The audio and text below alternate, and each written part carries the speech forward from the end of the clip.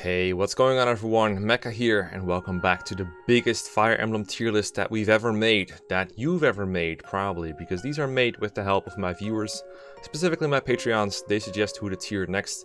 In the end, all characters in Fire Emblem are going to be tiered, but my Patreons get to select who goes next. So let me go over who submitted what. Today we are tackling FE2, Gaiden, FE3, Mystery of the Emblem, FE4, Genealogy, and FE5, Thracia 776. That's just the way the divisions worked out. Next week we're tackling the GBA games, so FE6, 7, and 8, as well as the Tellius games, 9 and 10. And the week after we're going to do the DS, 3DS, and of course 3 houses. That's the way this batch is working out. Thanks a lot for everyone for supporting me. If you want to submit characters too, you can join my Patreon, but only donate if you can afford it. Thank you very much. Something else I noticed this week that I need to get out of the way before I forget, there was a lot of duplicate submissions. Some people were smart enough to like submit backups, but some others were not. So if you think you might have done a doubling up, I can check real quick. For example, I know Marcia and Titania from Radiant Dawn were both doubly submitted. Silk was submitted twice in Echoes as well. So if you're a Patreon and you submitted those characters, maybe go back and double check if you can like make it into someone else. I can't promise it will make its way in because I already compiled my spreadsheet, but yeah, just letting you guys know. If you're not sure if your character's been submitted, you can just like check to see all posts, click on see all posts in the Patreon page, and then Control F, like search through the page to see them all. Besides that, I have noticed in the last few episodes that there is a lot of advertisements throughout the whole video, mid-roll ads, and like a bunch of them. Like the videos will be like about an hour to 1.5 hour long, and YouTube is like, alright, that's a pretty long video with a lot of natural pauses, let me just throw like 15 ads in here. And I agree, that's a bit much, and I know a lot of people watch with ad block. I don't blame you if you do. If you want to help me out without donating, watching without ad block is one great way to support me. And I would hate to be a hindrance to those who watch without ad block and then get barraged by ads. So, as I've said in my community post a while ago, I've decided to remove all mid-roll ads from like new uploads for my channel for the next month or so. Which means for the month of November, I'm going to try to keep the channel mostly ad-free besides start and end ads. So hopefully that makes the experience a little bit better. It makes it easier to justify leaving ad block off. I can't promise they'll be gone forever. This is just an experiment. I'm going to see how hard this will dip the ad revenue and if I can afford to have this much of a hole in it. I'll have to see that case by case. But if you don't see any obnoxious ads, that's basically why. I might have to add like a couple of it in manually. But the huge amount of ads was not a change that I made personally. It was YouTube's fault. I just automatically let YouTube decide where to put ads, and they decided to automatically put more. That's really the way it went. And now I changed it to manually. Just to remove all ads from my uploads for a while, at least mid-roll ads.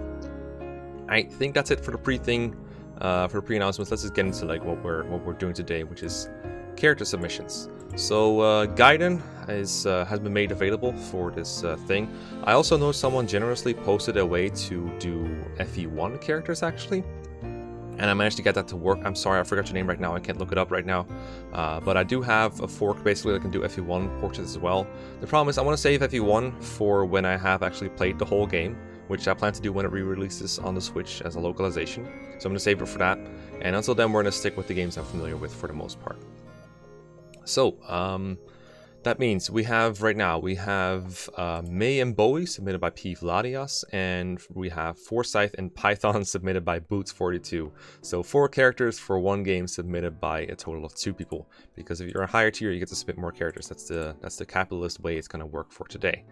So let me just make sure it's displaying in OBS. Alright, so May and Bowie in Gaiden, I feel like they're not substantially different from the way they are in Echoes. The mechanics of mages work mostly the same. You know, you cast magic, it costs you HP, but in exchange you get more range. May even has 3 range with Thunder until Bowie gets it 2. And they are pretty nice early on. A couple speed fountains can go a long way for, I think, either of them to get them to double. And I had a lot of fun with Bowie in my Shadows of Valentia playthrough, so I'm gonna be nice to these two. One thing I noticed is female mages, they have to be like level 20 or something to promote in Echoes. I think in Shadows of Valentia it's more like 14, whereas mages promote to sages by level 12. But at least Shadows of Valentia gave May an XP boost apparently. That makes it take basically equal kills to get to level promotion to level 14. And in Gaiden it's a lot less generous. So I think I have to like penalize May quite a bit for that, based on my experiences in Shadow of Valencia, and I think how it applies to Gaiden. I have played Gaiden, I think 3 times, but I don't think I've ever trained these two for the entire game at most. Gaiden is like, it's tedious no matter how you play it, but if you use you know, worse characters, then it gets even more tedious. Like, Gaiden doesn't need more tedium, so I haven't been able to fully experiment with these characters as much as I like. But I'd say they're like helpful early on due to lack of alternatives. Like, for most of the early game of Gaiden, in Act 2, you just have these two as well as Celica, Jenny, and then you get Saber, and you get Kamui in a squad, Leon, Valbar, and then you get more and more good characters as they goes along. You get Katrian Pala eventually, so they don't remain as desperate for units to help out like this, but like they are. But the way they start out, you know, they're fine. You kind of have to go with them. And they're helpful, they're not liabilities. You just need to be careful that they don't die due to lack of, well, HP.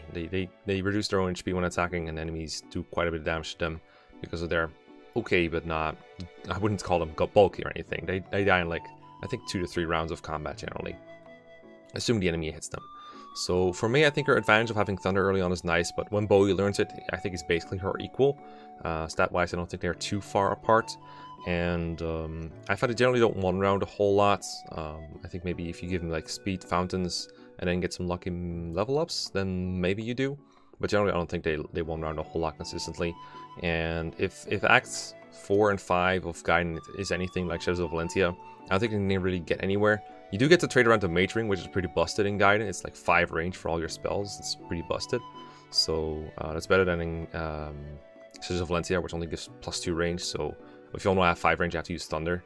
So you can have like a 5 range Excalibur or a 5 range, what is it, like Ragnarok, I guess, or something. I don't know if she learns Ragnarok, but kind of like that. So I think overall it's fair to put them in like C tier for their free utility, but not a whole lot higher than that. I don't know if there's like any truly bad characters in Shadows of Valencia. I want to say Bowie's better because you can get him to promotion. Although if you're only using them for their forced period, I can see May being better because she starts with Thunder. She starts out better because of that. So I think if you're only using them in the early game, then you can just give her the nod for having better range utility. And the reason they're going in C tier is I never think they're really bad unless you've like trained them for the whole game. So for someone like Camus, for example, whatever his name is in Gaiden, Zeke, there you go. He's good, but he's only available for like a small part of the game. But he's pretty good in that part.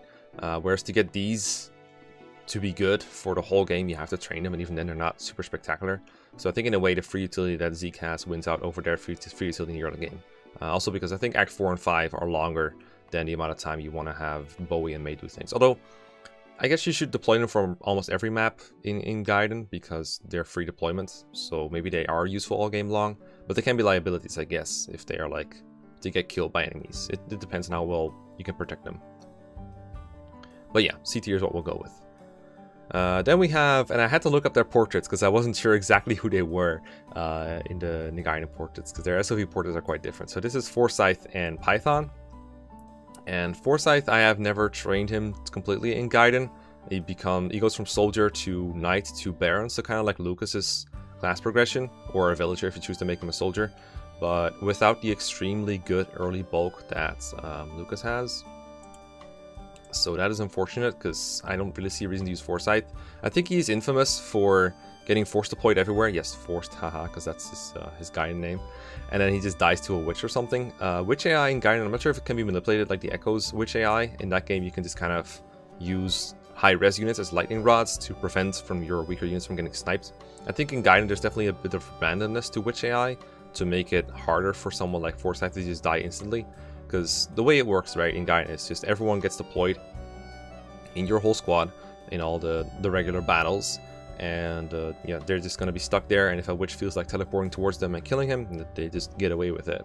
And Forsyth obviously gets doubled and one-runed by a lot of these, or even if he doesn't get doubled, he probably gets two-shot, depends on what I'm not sure if he gets doubled, but he can definitely die to a witch on any given turn if they feel like targeting him. But thankfully they usually seem not to, but they can, and that's annoying. Really annoying to work with.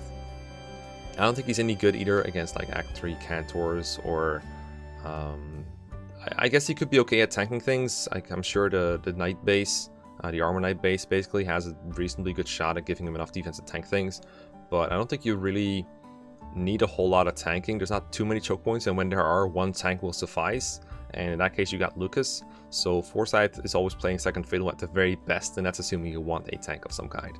So I don't think Forsyth is one of the better characters in Gaiden. I would put him in like here, I guess. I think he can be useful for some chip in Act 1, maybe. That's about as far as I'll go. Maybe there are no D, E, and F tiers. Maybe there should be 1 tier in Gaiden. I haven't gotten as many characters yet. But this is what I feel like is appropriate right now. We'll leave some room for both better and worse characters this way. I might be wrong about this one. And then we have Python, or as Transforce calls him, Python. And with Shadows of Valentia in mind, I want to rate him highly because in that game bow knights and killer bows are broken. But in Gaiden, there is no such thing as a killer bow or hunter's volley, so that makes bow knights a little bit worse. But the range is still like super spectacular. I believe the way it works is basically to just have, I think bows just have like really good range in that game. Like if you give someone an iron or a steel bow, they just have 5 range period, and that's insanely strong still. But his start is obviously not very good. I think his low point is probably, unfortunately, the points after he joins the one, basically the Act 1 final map. Because you have to fight on indoor tiles, and Python's accuracy is not very good there, and he's going to miss a lot, and even if he hits the Cavaliers, I don't think he's going to do a whole lot of damage in one hit. So he's not very reliable, but you know, it's ranged chip is ranged chip no matter what, and if you can eventually make him into a sniper and then a bow knight, he's probably going to be helpful overall. But I think he requires about as much effort as he does in Shadows of Valentia, but with less of a return because there is no broken ass Hunter's Volley or Killer Bow Plus in this game. So with that in mind, I find it hard to rate him higher or much higher than these guys. I still think his long-term prospects are better than May and Bowie's, and he still has some free utility. So I kind of want to put him here, maybe over Zeke as well. I don't remember how good Zeke is in the long term of Shadows of Valentia. I think he's alright. Or in Gaiden, excuse me. I still have that game on the mind. I wonder why. I'm gonna put him here. Maybe he's better than this though. Maybe the amount of, like, the huge amount of range is super nice. That might not be a killer bow, but still having 5 range on a mounted unit is super nice in late Act 4 and Act 5. But that is after going through a lot of training. I guess it's also helpful that you can counter Cantors like a lot of other units. So that is a niche he can have, and I'm pretty sure you can have him promoted to Sniper at least somewhere in Act 3. I think you can do early Act 3 in Shadows of Valentia. I'm not sure how viable that is in Gaiden, but we'll go with B- for now, I guess. I'll give him the benefit of the doubt here. I'm pretty sure he can be useful to a larger extent in the long term than these two, and his higher availability probably gives him the edge over Zeke, so we'll go with B- for now. Then, for FE3, New Mystery of the Emblem. 2 new characters submitted by Giant Corkscrew. We have Bantu and Tiki. And the Manicheets in Fire Emblem 3 are quite interesting, and it's been a while since I played FE3 fully. I played it for a little bit in my stream, my 50k special stream, where I go through every Fire Emblem game. I haven't gotten to the point with the Manicheets yet there, unfortunately, but I do know they're fairly interesting. I think Bantu is at his best in FE3, and probably FE3 Book 2 specifically. I don't have portraits that are different between FE3 Book 1 and 2, so I can't distinguish them on this tier list, so this is kind of a merge of how good they are in these games. But I had a lot of fun using Bantu in FE3 Book 2 specifically, because he can beat the ice dragons in the Anri's way, basically. And that was pretty cool. So the way Manicheets work, as far as I can tell, in FE3 is they're more like the FE9 and FE10 Lagoos than they are like the Manicheets like Myrrh and Faye. Myrrh and Faye, the way they work is like the transformation is just a battle animation, basically. They never have to fight untransformed, they just transform at the start of the battle, and every time they attack they use up a Dragonstone use. That's very different from what FE3 Manicheets do. In this game, you just kind of use a transformation command, and this uses up a use of their Dragonstone. And from there, they are transformed into a different class that uses the Breath Weapon. And they have, I think that Breath Weapon has basically infinite uses. I say basically, but it has infinite uses. I think it has 20 weight, so they can never double attack, but it has 1 to range, which is pretty strong. And they just use that until the transformation runs out. And it's not by a gauge, it's like a random number. I actually looked it up on Transforce before. I think I still have the page open somewhere. It's a very dumb formula, actually. It's the turns before transformation ends for a Manicheet is 5 plus a random number between 0 and 1, so it's either 5 or 6, times luck divided by 2. So How long they stay transformed is apparently dependent on their luck stat and a little bit of RNG, and it's generally at least 5 turns.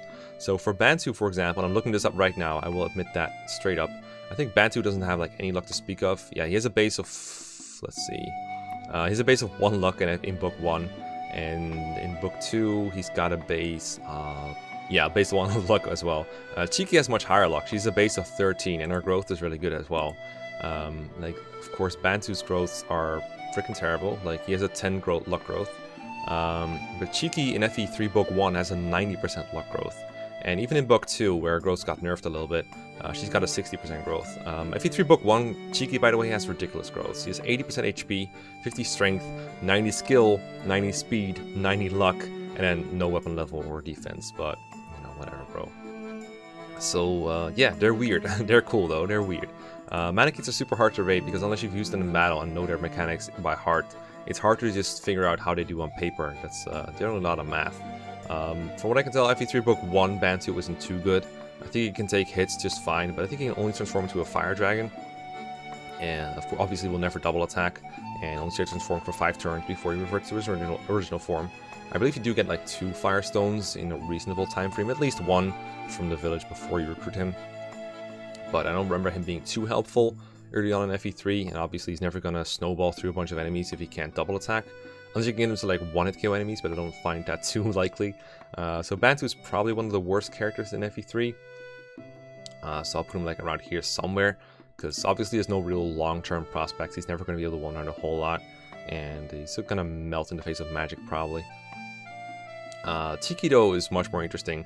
FE3 book 2 Tiki, I think, has access to a bunch of different dragon stones that you can buy from a secret shop.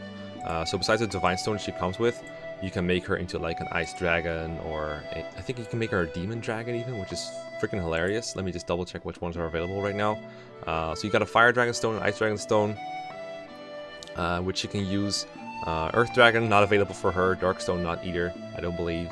But you got a flying dragon stone, so you can turn into like one of those, like, I think they're like 10 move dragons that just fly across the thing. Divine dragon stone is also an option, of course. I don't think Tiki's particularly great at combat per se. Again, she doesn't double attack or anything, and I do not believe she's effective against enemy Mannequins to the point where she can one-hit KO them. Yeah, she can use, in book 1 she uses Ice Breath, and book 2 she uses Mist Breath as her weapons, and from what I can tell they're mostly identical besides a higher hit rate for Mist Breath, her book 2 weapon.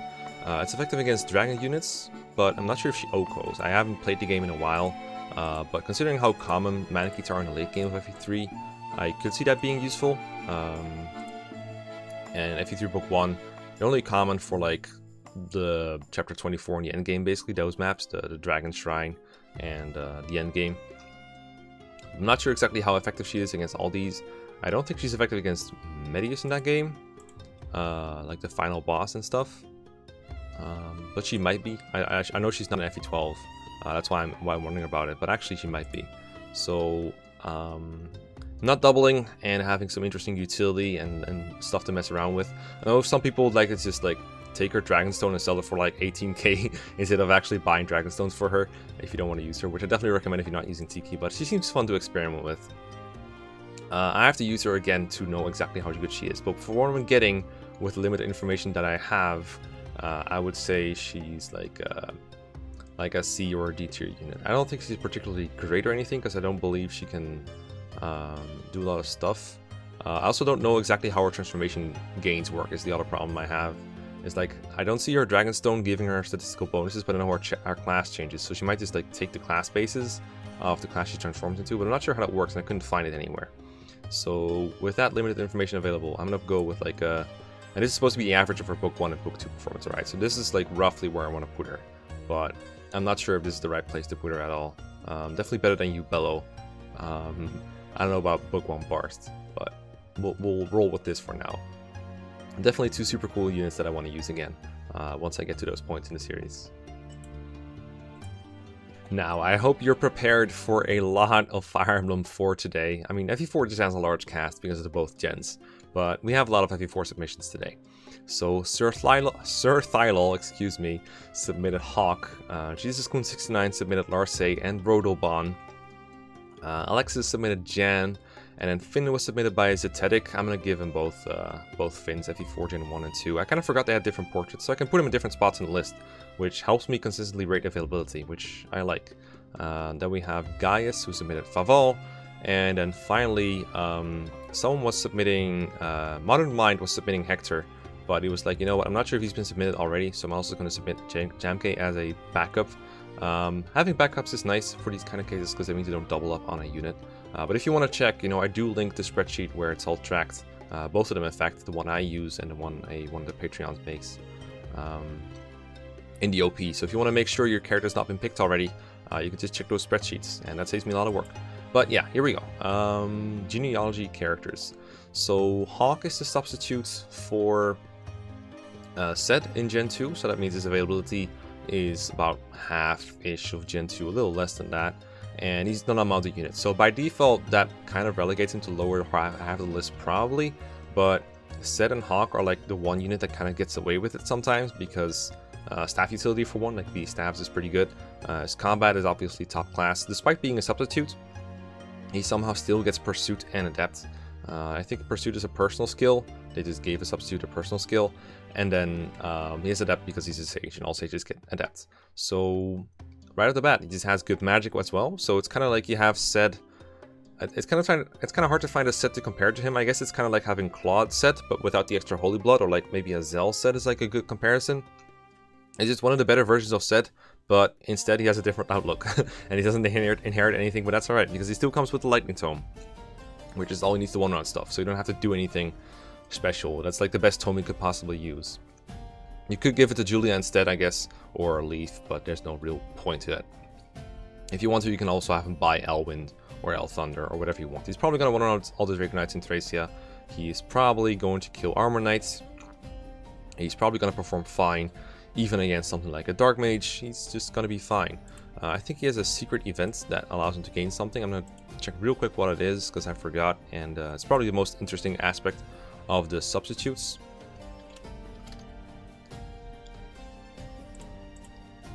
Yeah, so if you enter Luthetia, apparently in Chapter 9, he talks to some kind of youth, and his magic and magic defense will rise by 3 points each.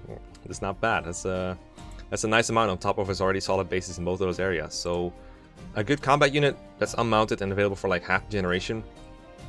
That sounds like it should be like kind of like Ulster level performance, but I think the staff utility makes it a little bit better than that at the very least. And then the 1-2 range is also like super nice, of course, in every other case. So I'm gonna have to go with like Lewin level ratings.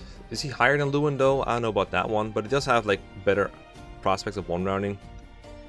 I'm gonna put him like below Julia, because when you think about it, if you promote Julia by the time that Hawk joins, so he's just a better version of him that has been around to at least staff utility for a longer time.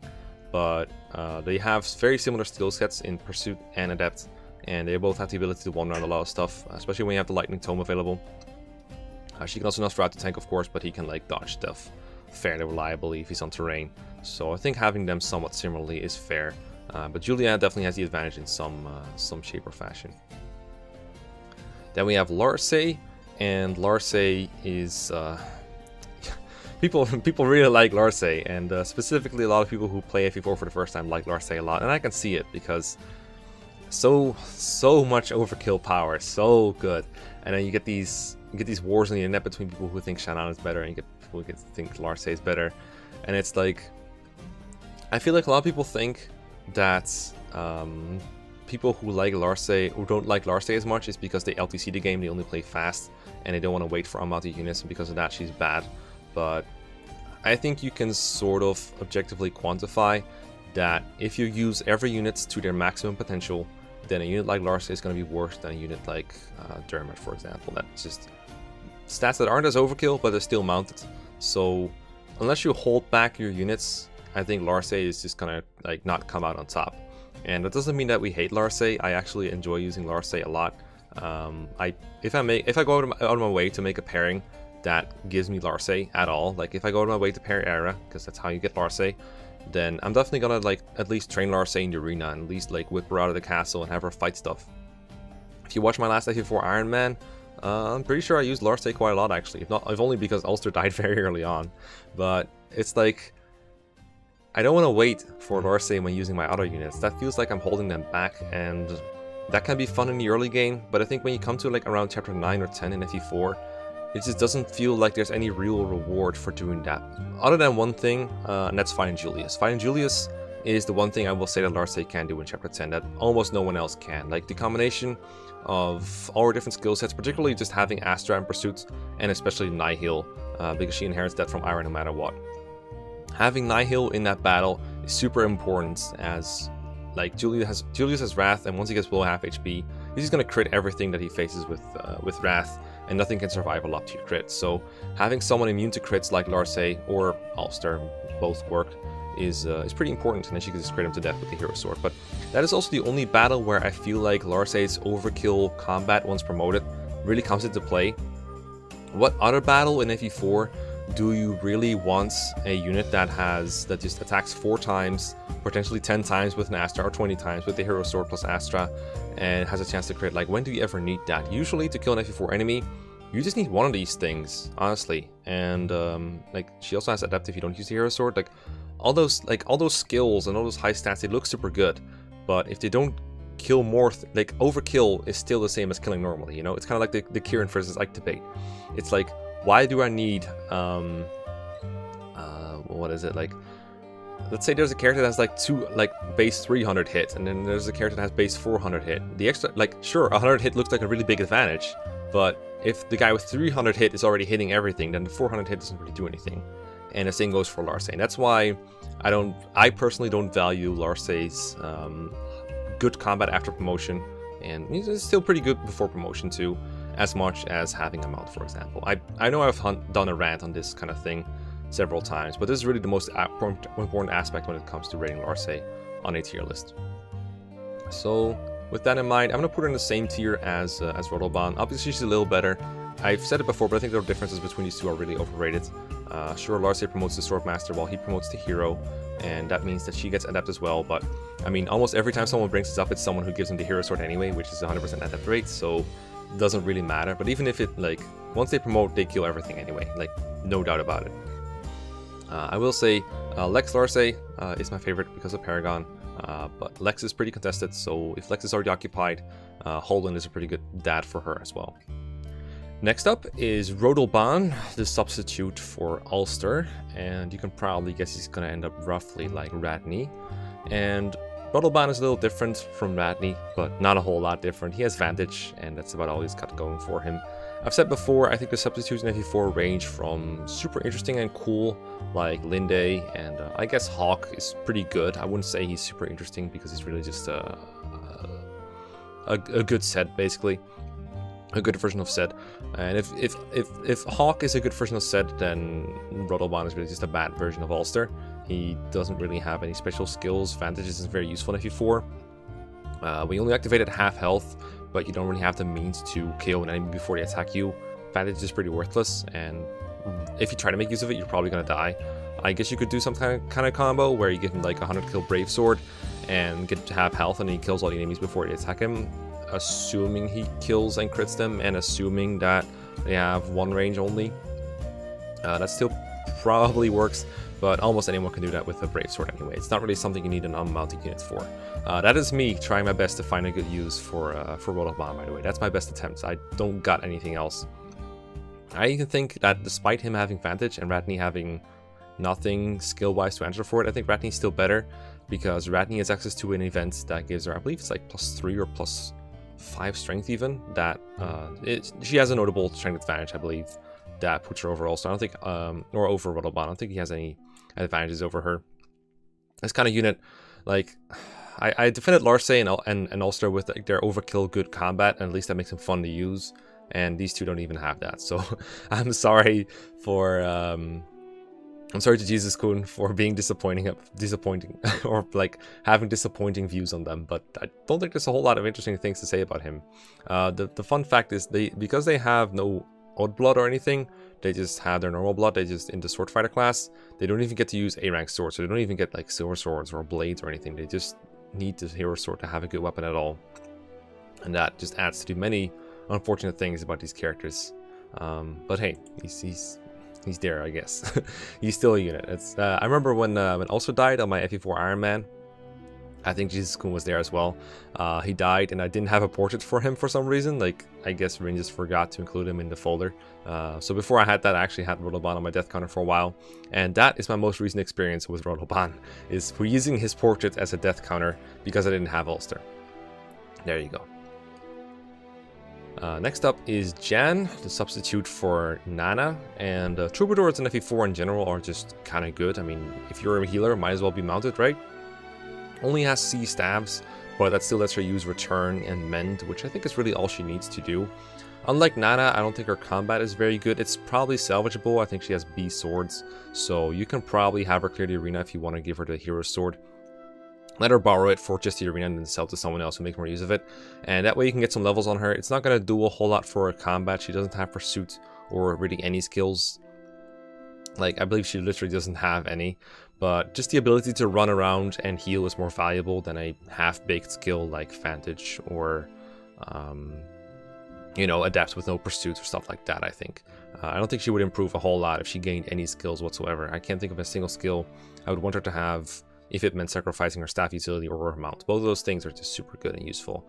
And sure, she's not going to heal as much as like Azel, Nana, but healing a lot of HP, I think I've said many times, is kind of overrated in Fire Emblem. You don't need a lot of HP or a lot of magic to make a staff like Mend work. It sucks that you can't use like Recover, for example, like Claude Fee can, but really, she's about as effective as you could want a healer to be when they're mounted. I'd rather have a mount than I'd have more magic too, or like a higher staff rank. She's fine the way she is. Of course, Nana is going to be better, and I have Nana in the B+ tier. She's going to be a little worse, but not a significant amount, I think. Like, one thing that sucks about Jan, I guess, is that she doesn't have inheritance of gold or money. So you can't, like, pass down some expensive item. Like, I usually like to give Nana the return ring, or rather, I give it to whoever... No, I just give it to Lachesis. Yeah, there we go. I just give the Lachesis the return staff and the return band. And that way, if I want other units to go to the castle, go home to the castle, like say I want to return Leaf and Finn in Chapter 7, and then return her alongside, I don't have to leave her all alone in that area. I think that's pretty good, and that's something that Jan can't do. So that's like the way she's worse, but I still think she's pretty good. You could even argue she's better than Dermot just because of staff utility, but I'm going to put her here. This is probably more in line with conventional belief, but I think you could argue her here, honestly. I think you could argue that, but I'm going to go here for now. Lack of inheritance makes it a little hard to get good items on her that she might need to do something specific, like maybe she needs something else to beat the arena, or maybe she can't afford the hero sword at some point because that's full he uses, so she doesn't have that much gold. But generally, I think you can work your way around it. Make her about as useful as Nana would probably be. This unit, like whether it's Nana or Jan, was never meant to do a whole lot of combat to begin with, I think. So I think this is an okay spot for her. I could see her maybe a tier below, but I'm going to go with here for now. Then we have Finn, and I never qualified him as Gen 1 or Gen 2, but I think looking at the way the portraits are here, I think it makes sense to tier both versions of him. Considering there's a couple of repeats this month's batch, I think it's fair that I stretch the ones I have that are unique a little more. And this way he won't have to be resubmitted. So I think Gen 1 Finn is one of the best units in his generation. I think Gen 2 Finn maybe a little underrated, but overall still a viable unit at the very least. Finn is mostly classified. 4 has wide availability through the whole game, but as I said before, I'm counting someone like, I don't know, you can't see Sigurd on here, maybe if I scroll a little bit, there we go.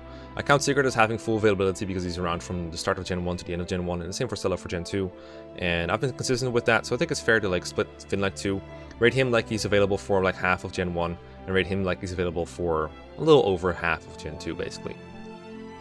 A little over half of Gen 1 is reasonable. It's like prologue up to chapter 3, the end, and in that frame, Finn is an interesting progression. In prologue, he's not very good, mostly because he doesn't have access to like a different weapon, or for most of it, a speed ring. So he's just like, he can do work, but he is much less dodgy than Alec and Noach, for example, because he doesn't have access to swords, and as a result, he kind of needs healing or needs to finish enemies off to get kills. But he's the best candidate for a speed ring. And he's also the only standout candidate for a speed ring. No one improves as much from a speed ring as Finn does. And when he doesn't anymore, you can just sell it to someone else. It's not like he takes like a speed wing or something. You can sell it to someone else. And then in Chapter 1, I believe if you give him like the Speed Ring and the Steel Lance, he has a shot at one-rounding every generic enemy that isn't like a boss, so something like a Brigand or a Hunter. Because the Speed Ring is what he needs to double Hunters, I believe, and then the Steel Lance is what he needs for Brigands. Depending on his strength level ups, he might not be able to one-round Brigands. I don't remember if this works in like 0% growth, but his strength growth is like 40%, so it's reasonable to assume he's getting a couple of procs here and there, but he might be close. And what that opens you up to is Miracle abuse, like get him to low HP. Depends on how his HP and strength work out. But if you can get him on low HP for an enemy phase, he can one-round entire armies if you like do the math properly. Now, I don't blame you if you don't. If you just want to like attack the whole army with your whole squad, then Finn is just gonna have like good offense with the Speed Ring, but he won't be doing a whole lot of enemy phasing. It's important with Miracle to map out exactly how his HP is gonna look, or else he might die. So not always feasible, but it is an option that I'm gonna give him a little bit credit for, because it basically makes him like potentially one of the best units in your team besides Sigurd. Like obviously Sigurd is gonna be better, but besides that, who's gonna one-round an entire army of enemies, right? But that's pretty cool. So that's what Finn can do. And then in Chapter 1, he can do that. Chapter 2, he gets the Hero Lance about halfway through, and that obviously makes him like super strong. Depending on his strength, again, he can one-round Armor Knights, or at least like Mages, Myrmidons, Cavaliers, that kind of stuff. Pretty good candidate for the Paragon Ring for that reason, because he's one of the people who's better at fighting Volts to begin with, and because he kills so much stuff and he's pretty good at surviving, you have a good, like, it's a pretty good idea to give him the Paragon Ring for that chapter, because he's so efficient with it. And because of that, I think a lot of people manage to promote Finn by Chapter 3. I personally do it like half the time I play FE4.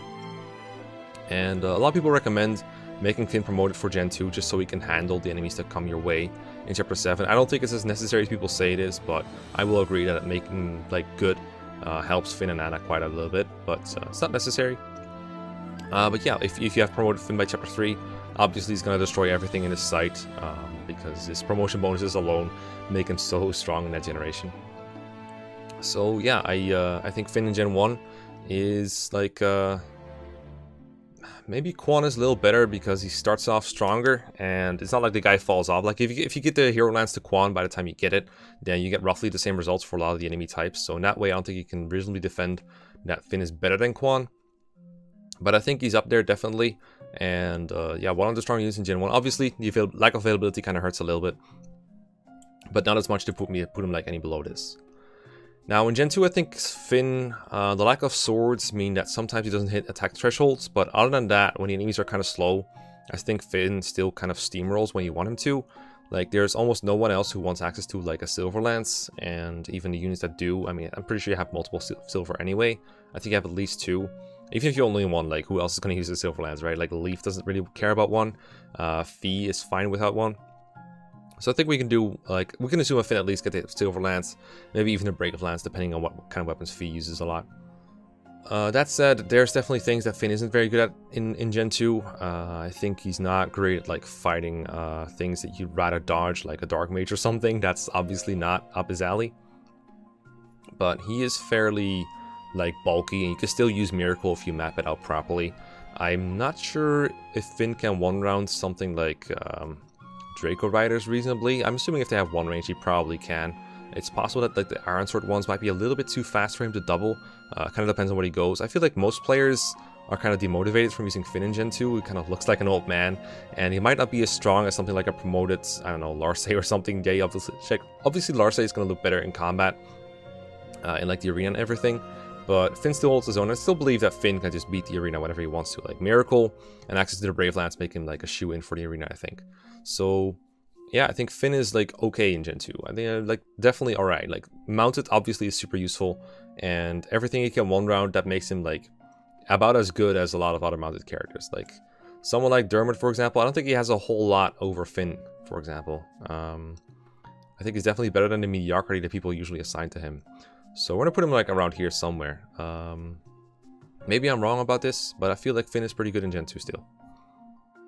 Then we have 2 archers left, and the archers don't have the best of reputation in genealogy among more experienced players. I think most Newer players, most people who play this game for the first time, they will look at their combat for both of these, for Faval and Jamka, and they were like, wow, they're super good. They're like incredible. They destroy everything.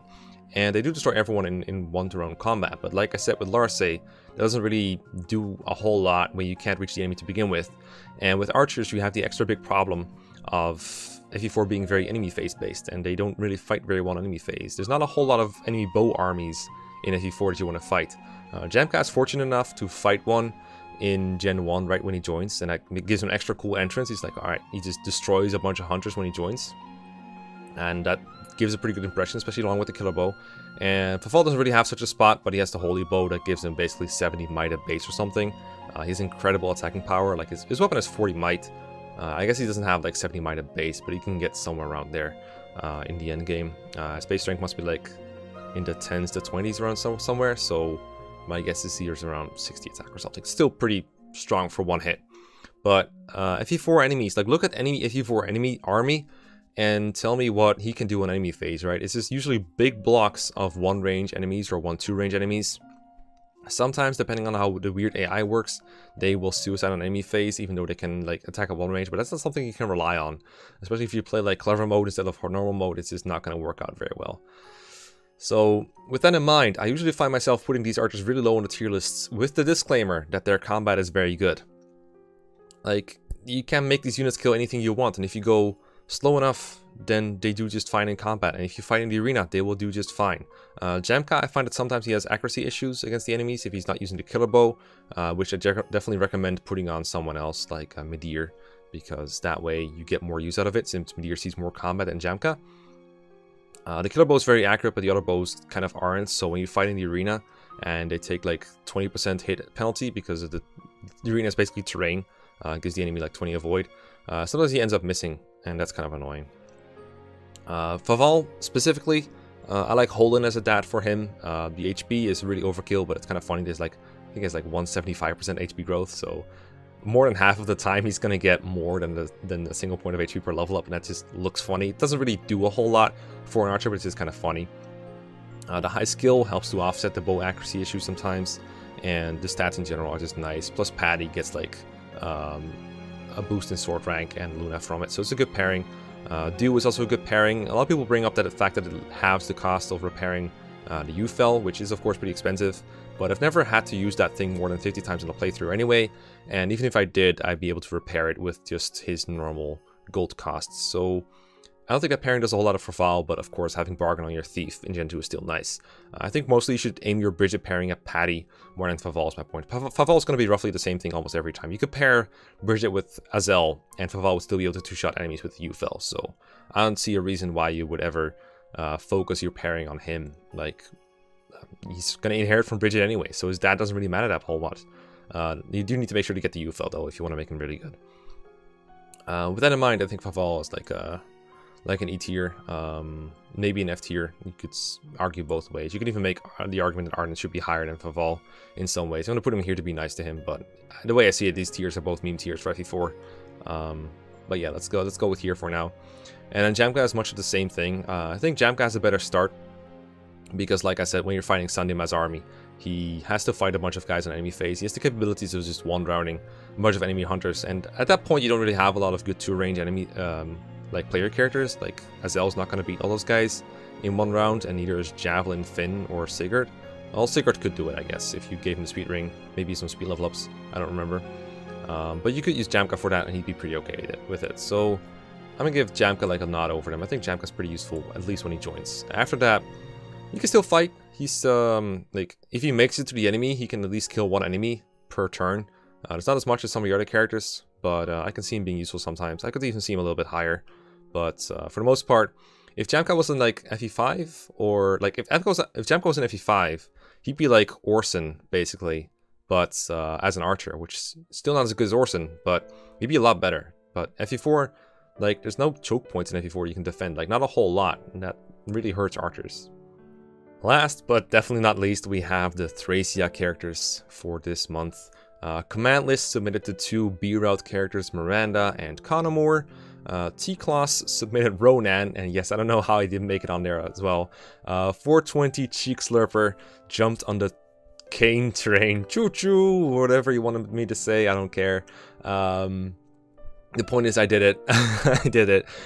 Scott submitted Sleuth, and then Adam submitted Fred, sometimes known as Alfred in some of the later translation patches. I don't remember if this was changed between Project Exile and Little Manster, but you might know him as Alfred, but I think his original name was Fred.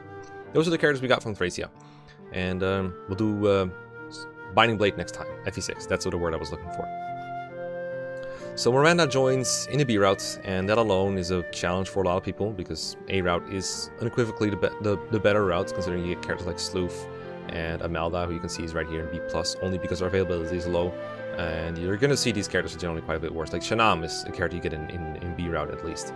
So that just shows, that alone I think shows how much rather you'd go A route. But if you're going B routes, I'm not going to penalize units for joining in B routes. I'm not going to do that. I'm going to pretend like, okay, you're going B routes, this is how good these characters are once you recruit them. I'm only going to count for and against them, what they do when they actually are on your team. So I'm not going to be like, okay, Conamore's bad because you don't get Amelda. That's not fair. That's the same with like, I'm also not penalizing like FE7 Karel for not letting you get Harken. That's not how I roll. That's how I've consistently been doing this. So Miranda is a mage, level 5 mage that joins way past halfway through the game, so kind of like Nino. And her bases are not that great, and her growths, I think they're good, I guess, for like Thracia standards, but not good enough to make up for that. Very low HP in defense in particular, so some enemies just straight up one-shot her like the Bullis does from a later chapter. If you're going B routes, which you know you are, so you have to deal with that. She has Wrath, so she can counter an enemy phase, and if she then survives, then you can get a critical hit, and that's pretty cool, I guess. If an enemy hits her, then she just destroys him back. That's helpful if you can survive. I question whether she survives a whole lot, but that's something you can do. She's often known for using Meteor by people who don't think trained her, because her actual Meteor rank, her actual Fire rank isn't as high. I think there was actually an error on Serenus Forest where it says her Fire rank was higher than it actually is. So getting her to Meteor might be more challenging than it looks. And other than that, I don't think she has a whole lot going for her. She's fun to train.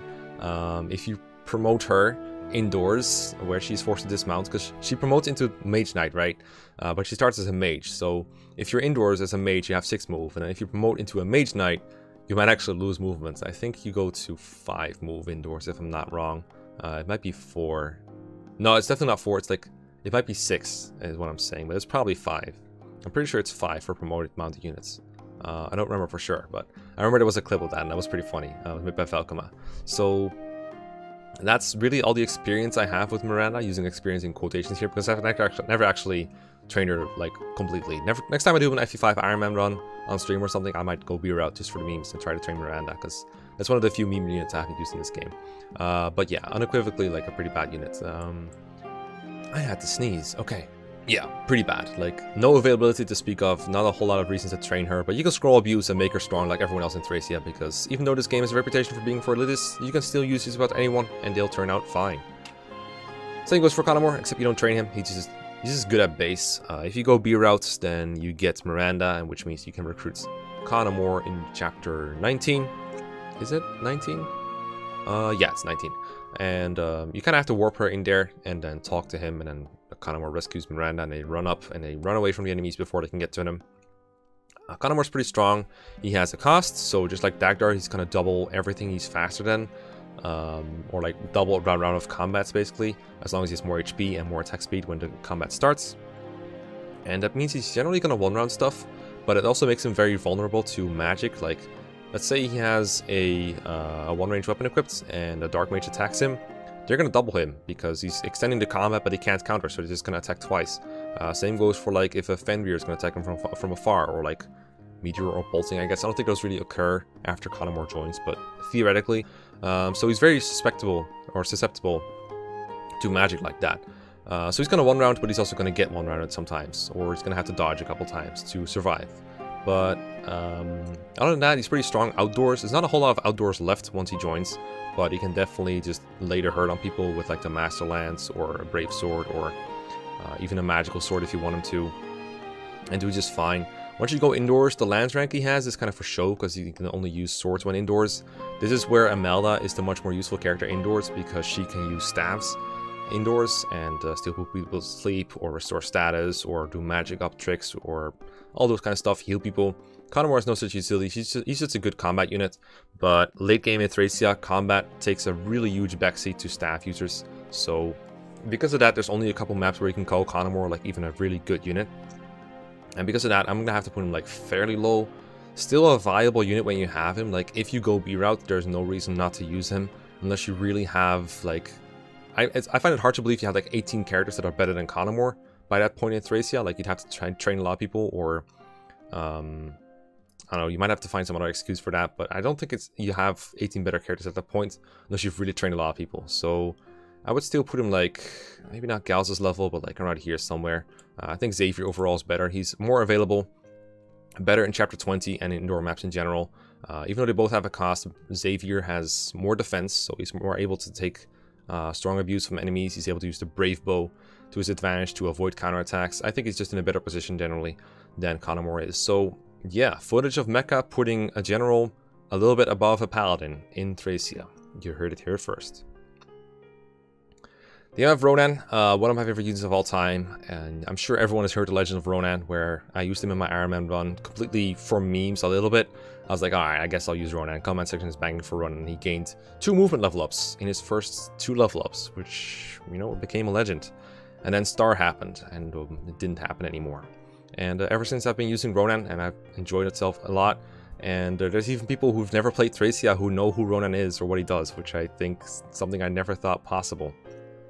I'll be honest, I don't think Ronan is the most fantastic unit ever, objectively speaking. I like him a lot, and he can do some work, but only because Thracia's framework allows you to make him do stuff. I throw a lot of scrolls on him every time I use him, so I don't have a great idea of what he looks like if you don't throw heavy scroll his way.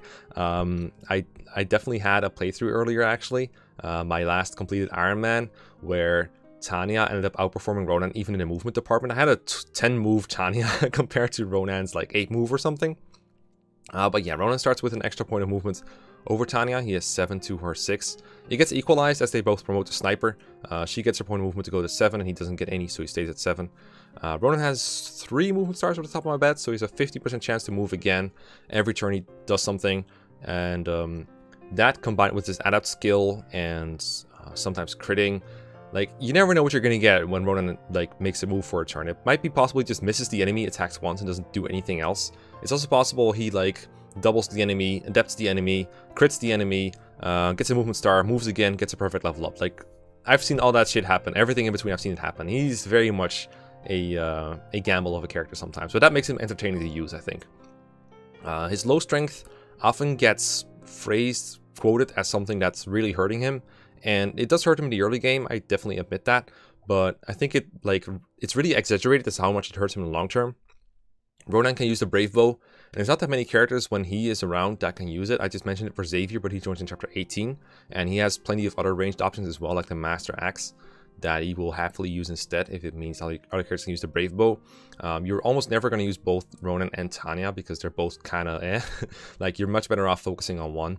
And who else is going to use the Brave Bow? Like Selfina, she's also not very good. Robert is going to take him ages just to use it, and even when he does, it's like, okay, you're generally only going to have like one really good archer, no matter what you do. So if you're using Ronan, I'm going to assume you're not using any of the others. It's the same thing as like the Brave Bow in FE7, for example. You're probably not using Will and Rebecca and Louise and Wrath. You know, you're probably focusing on one. With that in mind, Ronan can just kill everything in 2 hits, generally. Not everything, but the things that are so defensive that they'll survive multiple hits, like bosses, I mean, okay, whatever, they're bosses. And then you have Armor Knights, and they probably get quadrupled. And sure, the low strength is hard to fix stat-wise because you don't get a strength scroll until much later. But there are a couple ones that boost strength early on that you can stack on him if you really want to. And then later on, he gets the Brave Bow or maybe a Killer Bow, and he does just fine. It does take a couple of weapon level ups to use the Killer Bow, I think. I believe he starts with E or D bows. And weapon rank increases kind of slowly, so sometimes that can be frustrating, but Ronan is not that difficult to train, and Thracia, again, for being elitist game, is pretty friendly to quote-unquote bad units. So I want to put Ronan like, I'd say he's around here somewhere, like D tier. Not super great, but definitely workable. I'll put him like here. I don't like putting him below Dashin, but I definitely think it's more useful overall than Selfina and Tanya. Even if you never train him, Like Ronan can actually rescue Leaf, or like have him drop Leaf somewhere, or rescue a healer to drop him somewhere else. Like his high movement and not great but usable build lets him drop people around. He can make it to villages, he can open chests and 12x. That kind of like little stuff is useful when you have high move both indoors and outdoors sometimes. So I think it's fair to put him like above these bad characters. These characters, a lot of them are like pre-promotes that are somewhat useful, like Glade or Xavier or Ilios or Galzus. Using Ronan is not free. Obviously it takes some favoritism to actually make him good, so I think it's fair to put him a tier below. And this is one of my favorite units of all time, and I'm putting him low. Alright, no bias here. Then we have the Kain train. If only you picked Alba, then I would have something to say about him. If you picked Alba, I would say Alba is who I leave behind in chapter 19 when I'm escaping, so I can go to 24x or 21x to visit the prison camp. And Kain isn't part of that tradition. Kain is just Kain, the guy that goes on the bench. Kain is part of what we know as the Scrub Squad. Selfina, Robert, Kain and Alba. A bunch of underleveled units for the most part that don't really do a whole lot in any playthrough where you're not looking to favorite, like, make one of your guys your favorite guy that you just stack scrolls on. Kain does have good growth. There was one playthrough where I used Kain. It was a playthrough where I used literally everyone in Arena, used everyone to level 20 that I could to cap out everyone in the end game. Even Avel ended up being capped out. And I was pretty surprised to see Kain's growth just kind of come in handy, and he does grow pretty well. And for some reason, like, Kain and Alba would also like crit everything in the arena somehow. It was really fascinating to watch. I've seen units turn out well, but I've not seen them turn out well this often. Like this guy, sure, I stacked scrolls on him a lot, like a lot, but they had the easiest time ever reaching level 20 and getting 20 like every stat that they wanted to, except like magic. Quite fascinating. He's a Lance Knight. He joins at like, I think like level 1 or 2 or something. Only use lances when mounted and only use swords when dismounted, so not a whole lot of versatility there. Very low weapon levels in particular, so their best weapons end up being ones that everyone wants to use, like the Paragon Sword, and then like iron weapons, which is like kind of gross. So definitely some of the worst units in Thracia. I would not rank them very highly. You could say, I would argue Marty is better than these, than Kain and Alba, because Marty has early game utility where he can drop people, like Finn captures someone, Marty can take him off of him. That's more useful than what Kain is providing, I think. Still easier to train than Miranda and God forbid Shannon though. Still there.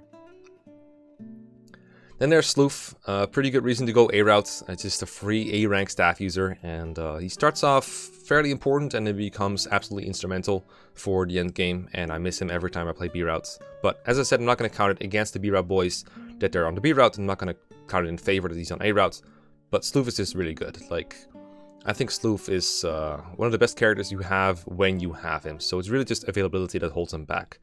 He gets captured instantly when he fights anything, because enemies will just go for him and be like, alright, your staffs are now my property, because he can't fight back until you promote him, and even when you promote him, all you can use is lightning, and usually I find myself just putting 7 stabs on him, despite the fact that he can use lightning potentially.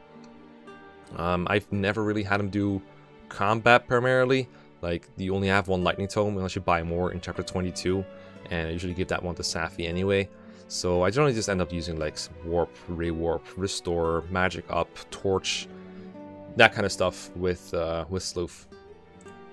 One thing I find a little more difficult with Sloof is getting his magic up to 20. I usually manage to do it with like Safi, because she joins so early that I can give the magic scrolls to her anytime. But by the time Sloof joins, I have a lot of people I want to maximize the magic of. Granted, Lenone and Sarah, for example, they reach 20 magic easily because their growths are so good. So maybe I should just try stacking a little more on Sloof. The other reason might be I just like put too many stabs in the inventory, so it doesn't have as much room for other shit. But I don't know. That's like a very minor thing, considering you don't need a whole lot of 20 magic users. It's just the better the more you have, the better. But that's just like one thing I noticed. Other than that, like if you can use a staff, well, I guess one thing that's really cool about Sloof is he has 10 skill at base. At least. He might have more, but I know he has that much skill because that's what you need to have 100 hit with staves. And that means you're not going to miss yourself with rewarp, which is hilarious when it happens. I remember in Dondan's 0% growth run, he had Sloof carry someone, and he was trying to rewarp across the map, and there was a chance he would just miss. So he would miss himself with rewarp, and that I think is it's quite an achievement. By the way, did you know that the torch staff has the same accuracy as every other staff in Thracia? I think Strength Force says it doesn't. and some other resources and like people around the internet are saying it doesn't, but it has the same accuracy as every other staff. But yeah, that's just something I wanted to throw in there. So Sleuth, I think about as good as Imelda, is reasonable. They join around the same time, like a little earlier actually, in fact. I think we can put him like, we can reasonably put him like B+.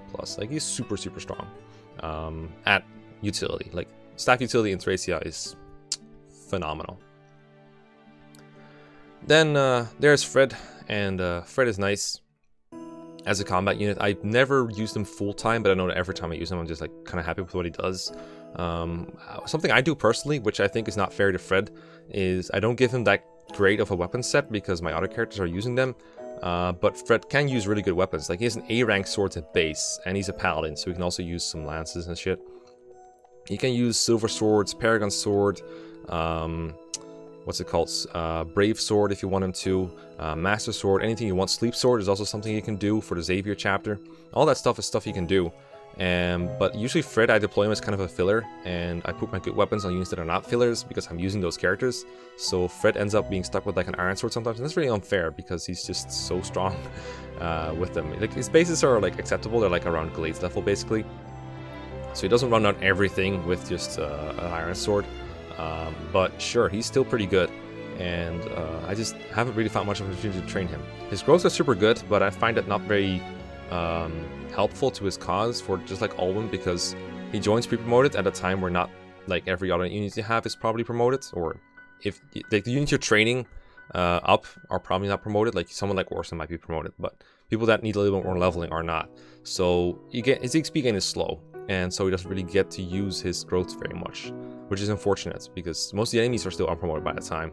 And by the time promoted enemies show up, the game is almost over. You might be warp skipping, or you're probably not fighting a whole lot to begin with, or the fighting you do is just not going to result in a lot of growth. So that is kind of for naught. It does mean that like whenever he's about to level up, it's probably easy to get him a couple scrolls and get him a really good level up, but that's about all there is to it. So I think Fred is pretty good. It's just like kind of hard to rate him because he just does stuff. I think he's like Glade with no leadership, but available a little more, and then focus on swords instead of lances. So I think it's fair to have him in the same tier. His availability is a couple chapters more than Glade. It's like he joins in, I think it's like 11x is when he joins. So he's got 11x where he's really good, and then 12 where he's kind of inconsequential, and then 12x where he doesn't do anything. And then you got 13, and that's when Glade joins. So yeah, I think it's worse. I think it's a little worse than Glade. So we'll put Fred here for now. I could see Marita being better, but that I'll leave that guys up to you guys. Order of sentences is hard. So yeah, that's the whole squad for today that we've got. Hope you enjoyed it. Hope you're all put to sleep well and nicely. Some of these games were almost done tiering the characters. Like, let me go over them real quick, alright? So if you look here, this is what we have left for Gaiden, because I only started tiering this like somewhat recently. So we have quite a bit left here. I don't even recognize like half of these characters. There's a couple more to the right too. So Gaiden is not that filled yet. But if you look at the FE3, also has a lot of characters left. But FE4, for example, is almost out. Like, all that's left from here is, you cannot see them, but Corporal is on here, and then it's Arion, who doesn't even count. So it's like, this is all the characters we have left for FE4, and for FE5 it's even less. We have like 5 characters left for this whole game. So yeah, if you want to submit characters for this game, this is what's left. And that means that I expect by within like 1 or 2 cycles of submissions, we'll actually have failed some games completely, and that's exciting in a way. Anyway, that is going to do it for today. Hope you had fun, and I will see you next time. Peace out, and thanks for all the support.